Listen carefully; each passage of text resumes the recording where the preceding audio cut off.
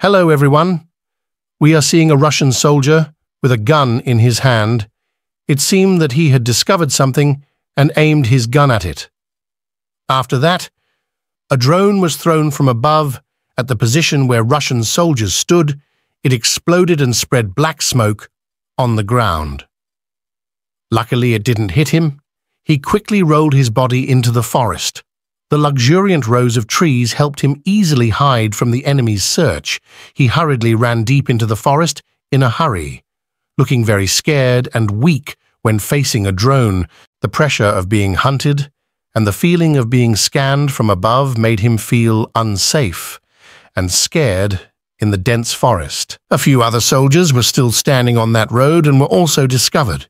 They are attacked by the next drone. Luckily, they were still able to avoid it. It can be said that the Russian army lacks modern equipment and technology compared to Ukraine.